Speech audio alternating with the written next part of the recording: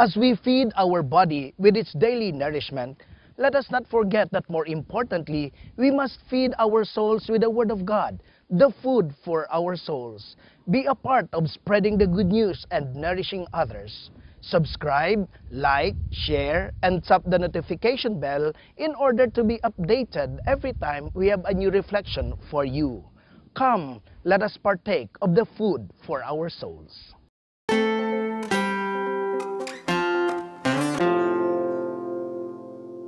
My dear brothers and sisters, this Sunday we celebrate the Solemnity of the Holy Family.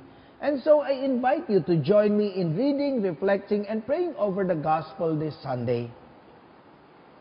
In the name of the Father, and of the Son, and of the Holy Spirit, Amen. A reading from the Holy Gospel according to Luke. When the days were completed for their purification, according to the law of Moses, they took him up to Jerusalem to present him to the Lord. When they had fulfilled all the prescriptions of the law of the Lord, they returned to Galilee, to their own town of Nazareth. The child grew and became strong, filled with wisdom, and the favor of God was upon him. The Gospel of the Lord.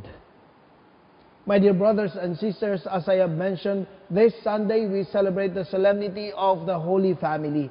And our Gospel this Sunday is taken from the Gospel of St. Luke. The truth is the longer form of the Gospel is from chapter 2, verses 22 to 40. What we proclaimed in our reflection for this Sunday is just the shorter version. That is verses 22, then verses 39 to 40. But anyway, my dear brothers and sisters, you know the devotion to the Holy Family and the feast is something, I would say, relatively new, relatively recent, because the devotion to the Holy Family only started in the 7th century and it was in France. It happened during the time that there was a bishop from France who was transferred to Quebec. He was the very first bishop of Quebec. And so when he arrived in Quebec as a bishop, as the first bishop, of course the first challenge that he had is that he had few priests. He needed more priests for enough to be able to minister the whole diocese. And so what's the solution that he thought of, which is of course very wise and very practical? He built a seminary, a formation house for the young men who want to become priests, who want to respond to the call of becoming priests. Unfortunately, even though he had already the seminary, there were few who would respond to the call to the priesthood. And so he thought of another solution. And what is that?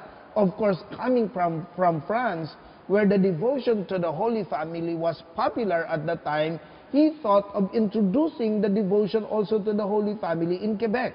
Because most of us priests, or those who became priests, if you look at their vocation story, in one way or the other, there is an influence from the family. That's why we always say that the family is the seedbed of vocation.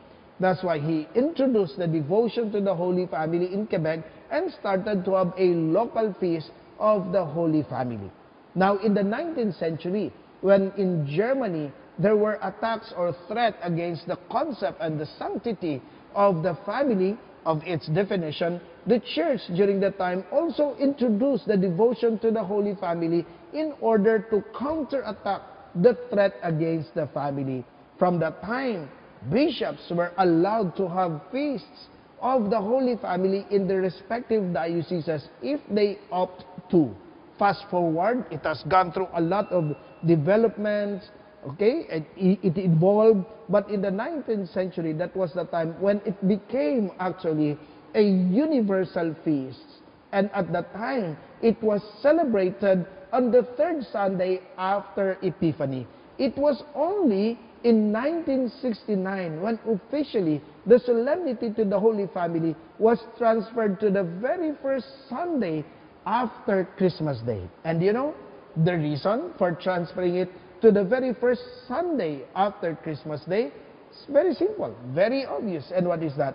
Because the church tells us that after the child is being born in any family, the first that has influence in the child that is born of course, is the family. And we see that, of course, in the life of our Lord Jesus Christ, when He is born in His own family of Mary and Joseph. And that is actually the point of the Gospel this Sunday, taken from the Gospel of St. Luke. St. Luke would tell us, when the days were completed for their purification, what does that mean? Well, you know, my dear brothers and sisters, in Jewish religion or in Jewish culture, in tradition, every male child has to undergo 3 rituals or ceremonies, if you may call them. Number 1, if your son is a boy, on the 8th day. What happens on the 8th day? Of course, the circumcision. It dates back or goes back, of course, to the time of Abraham, when, of course, God decided, you will be my people, I will be your God, and there will be a sign of our covenant, a sign of something that cannot be erased. And what was that? Circumcision. Now again, as I always say, allow me to say that circumcision during that time is like the equivalent of our baptism right now. Right? Because during the time of Abraham, there was no baptism yet. That's why the sign that you believe in God, circumcision. All of those who believe in God, beginning with Abraham, will be circumcised on the 8th day.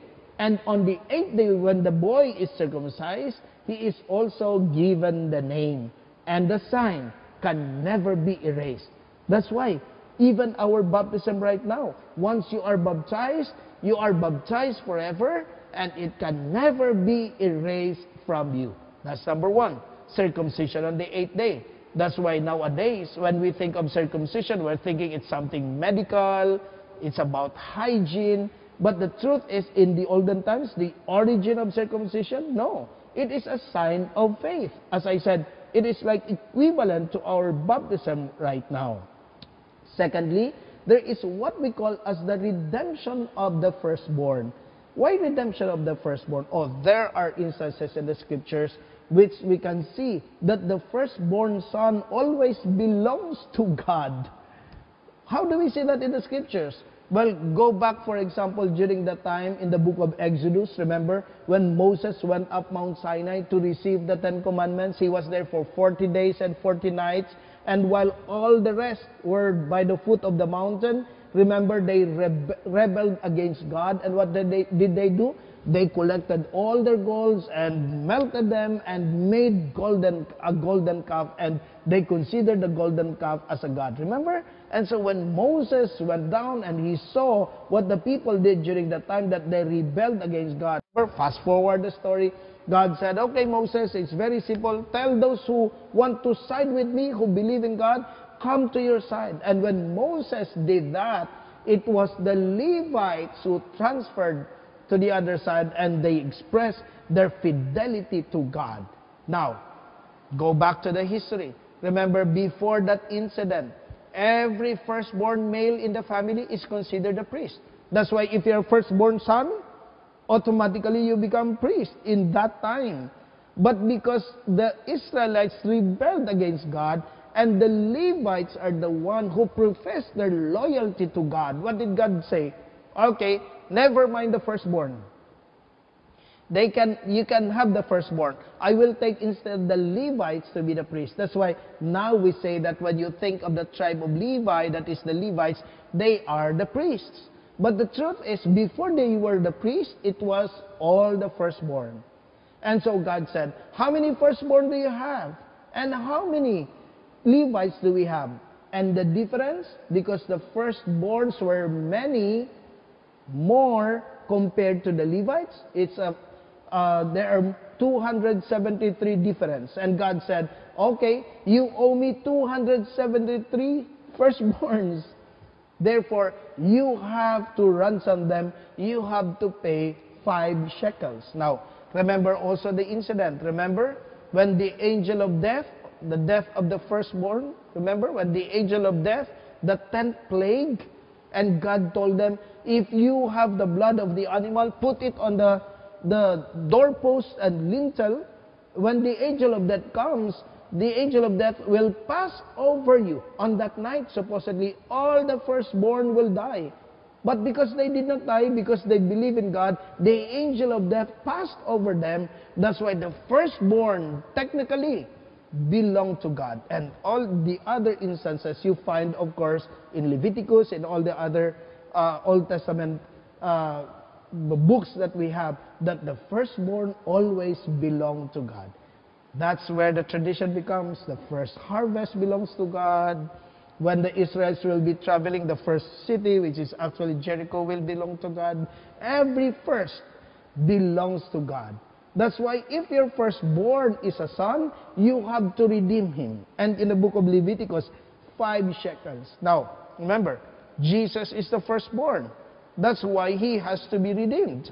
That's why in our story, Jesus had to be brought to the temple. And third, what is that? To be purified. Why is there a need for purification? Because, of course, for the Jews, and not only for the Jews, even us, of course, our belief is blood is life. Because if you remove the blood from your body, you die. That's why the concept of the Jews is that anybody who gets in touch with blood becomes impure. You never get in touch with blood. That's why for the women on a monthly thing, you become impure. And you're not allowed to join any religious activity nor enter the temple. Now, of course, giving birth, you also get in touch with blood. That's why when you give birth on the 40th day, if your child is a son, is a boy, you have to be purified on the 40th day. And at the end of the gospel this Sunday, St. Luke tells us when they had fulfilled all the prescriptions of the law of God. Well, to cut the story short, my dear brothers and sisters, our gospel tonight, or rather this Sunday, tells us of the obedience of the Holy Family to the will of God. The Holy Family is not just Holy Family, but of course, first of all, because Jesus is the member of the family.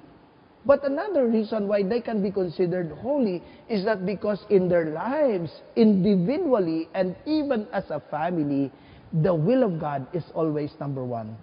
You see that in the gospel this Sunday, that they were faithful to all the prescriptions of the law. And remember that in their culture, the law is the expression of the will of God.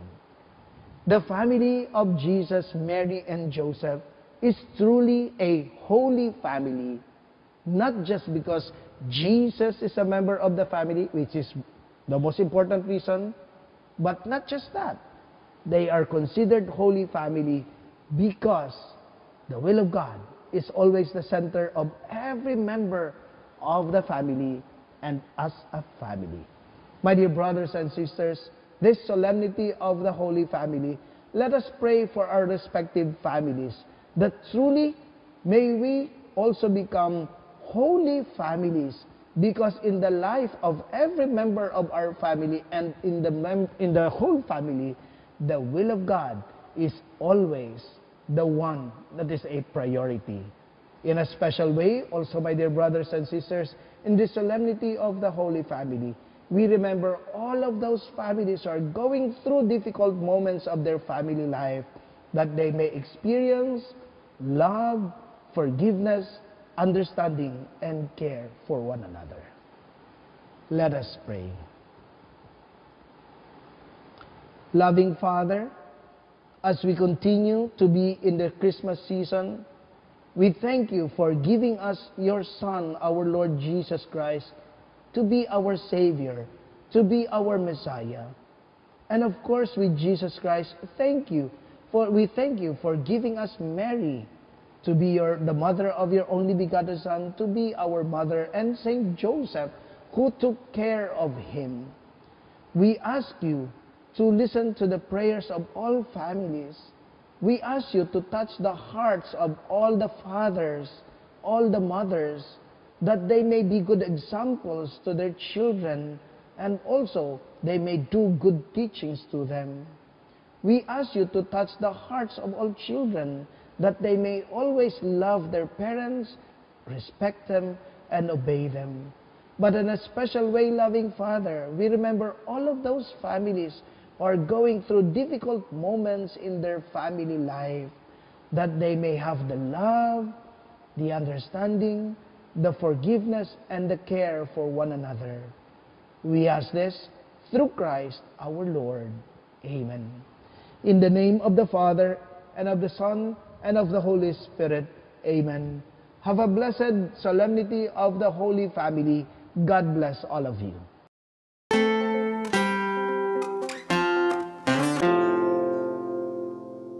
Thank you for partaking of the Word of God, the food for our souls, and being part of spreading the good news and nourishing others. May God bless and protect you.